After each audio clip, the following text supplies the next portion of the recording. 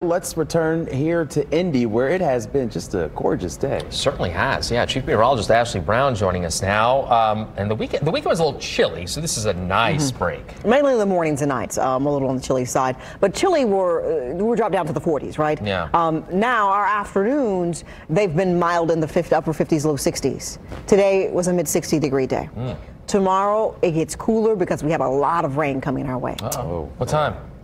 Tomorrow, on and off in the morning, north of Okay. Interstate 70. Once we get past noon, we'll see more widespread rain. Okay. Big drops or little drops? Just checking. Yeah, okay. Just let you guys see Specific, that. Yeah, I mean, Yeah. I was just about to dive into the Sorry, forecast, we but I apologize. have to give it to you first. Yep. All I was just right. following Phil. Rain. Let's talk about rain. Okay, let's do that. Yes. Happy Monday, everyone. Rain. Okay, so for the month of April, I'm sure you heard me say this a few times, we should have a little over 4 inches.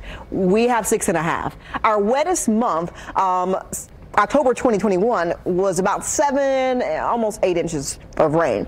I think it's possible that we get there. When we start talking about the wettest April, you get over 8 inches. Any way, shape, or form, we're going into the record books with this rain because we have several chances of rain and a lot of the month left to receive rain.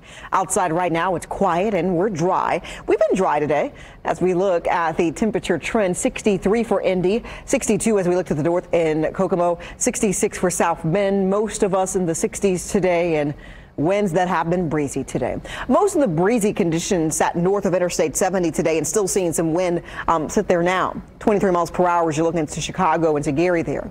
Tonight, temperatures go from the 60s to the 50s. Clouds actually increase over the area ahead of our next chance of rain. So we become mostly cloudy tonight. Mostly cloudy skies and temperatures that will fall to the 40s. I'm going to start you out here at around 4 a.m. where we see showers develop here. 4 to 6 showers isolated north of Interstate 70. Here we go answering Phil's question. Isolated showers, I would say, before noon north of Interstate 70. And then after the lunch hour, we start to see rain for Indy and areas along Interstate 70. And during the evening commute, widespread rain for most locations across the state with some heavier downpours. The good news here, I'm not expecting severe weather. I'm just expecting rain, heavy and steady at times, and rain, a lot of it, gusty winds and temperatures that are cooler because we struggle to warm with all of the rain. Now, it is our wet day on Tuesday. By Wednesday, we start to dry out, which is fantastic news, and we also start to cool down, which is not so fantastic tomorrow. Temperatures in the upper 50s to low 60s for most locations along and north of Interstate 70. A little warmer south as you are less likely to see rain early, and by the time the rain gets to you, you've already hit your high temperature for areas south of the Bloomington-Columbus line.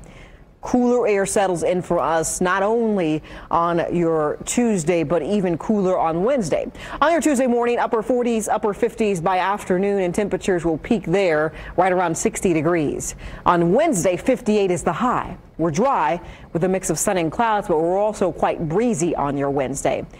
Hensley Legal Group 8-day forecast. Temperatures falling to the 50s on Wednesday. By Thursday, warming back up and seeing the temperature trend remain warm into the weekend. The weekend looks warm, but it also looks active with several rounds of showers and thunderstorms.